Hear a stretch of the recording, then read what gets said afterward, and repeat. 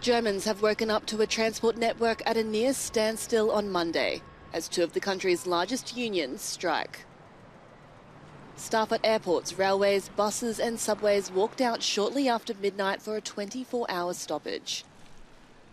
The unions are demanding wage increases of more than 10% in order to recover purchasing power lost in recent years. Employers are proposing a 5% increase, with 2 lump sum payments of up to €1,500.